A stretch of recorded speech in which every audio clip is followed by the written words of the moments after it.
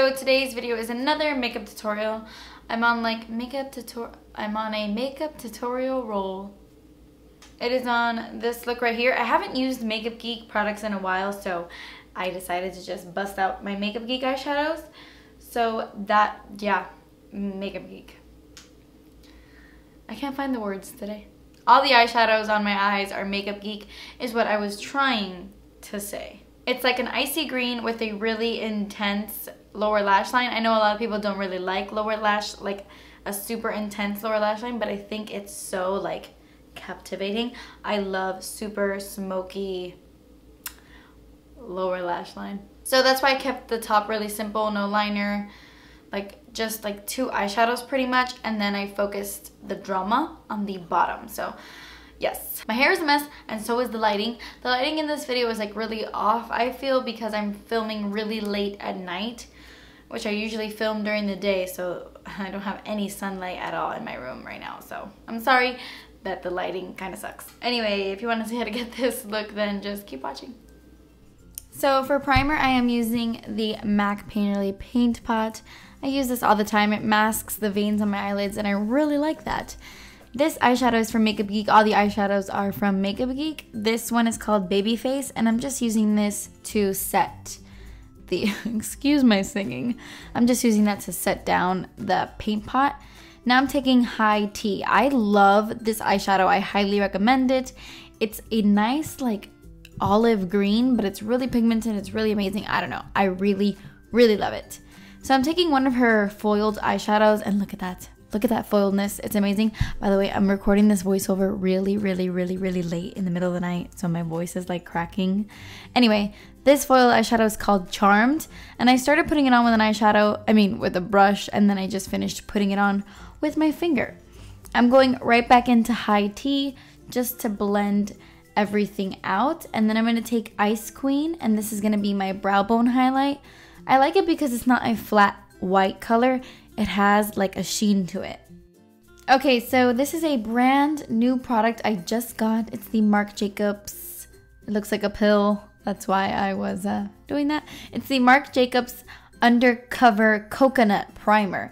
I got it just because it said it had coconut in it, and I feel like I put on a little bit too much. This is the first time I used it, and it smells faintly of coconuts, not too much, but it is really hydrating. It basically feels like a super intense moisturizer. I don't know if it's as good as the Too Faced one just yet, and here I am looking for a brush to put on my foundation, but yeah, let's move on. I'm gonna mix these two foundations. This is the Too Faced Born This Way and the Loreal True Match Lumi. True Match Lumi? Yes, the True Match Lumi. Okay, it's really late, guys. I love mixing the two because the Too Faced one just gives you a flawless finish, but adding the L'Oreal one makes it a little bit dewier. So I noticed that I didn't really match my neck much. I'm not as tan as I usually am, so it didn't match my neck, so I'm like trying to drag it down, and I'm like, yeah, the color, it's a little off, so I'm just gonna add a lot more concealer than usual to try to blend everything out. I'm using the Maybelline Better Skin Concealer. I can't stop using this. I wasn't a big fan of it at first, and now it's like one of my favorites. I cannot stop using it. So I'm just applying this all over my face like I usually do, just adding probably a little bit more than usual. And with my Sedona Lace 217, I am blending all that out.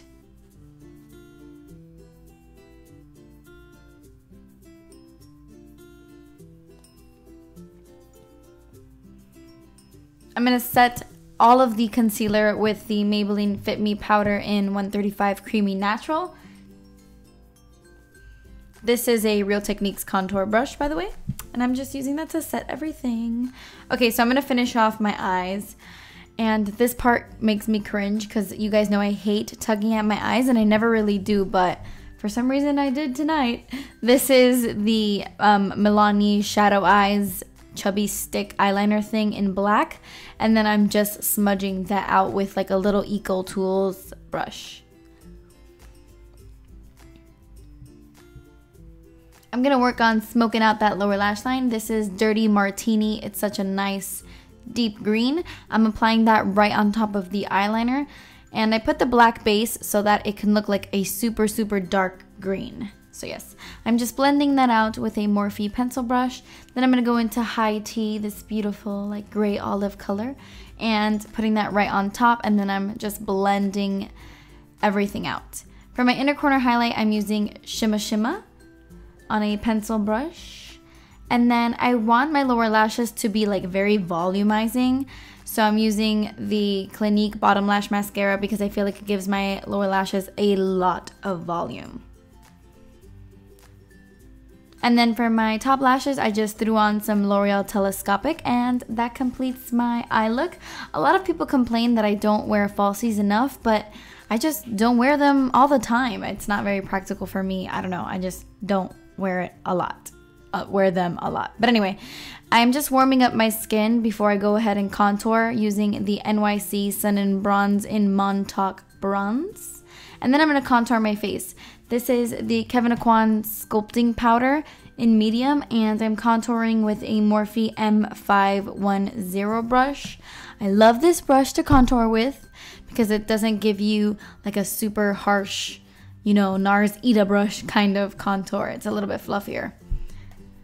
For blush, I am using Makeup Geek Spellbound, and I'm using the same brush I used to bronze my face with, and that is the Real Techniques Multitask brush. For the highlights, I am using the Mary Lou-Manizer by the Balm. This is the Morphe M501 brush, if you were wondering. So yes, I'm just highlighting, you know, like I usually do. And then to finish off this look, I'm adding my lipstick. I wanted something very, very, very pale nude, but you can do whatever you want.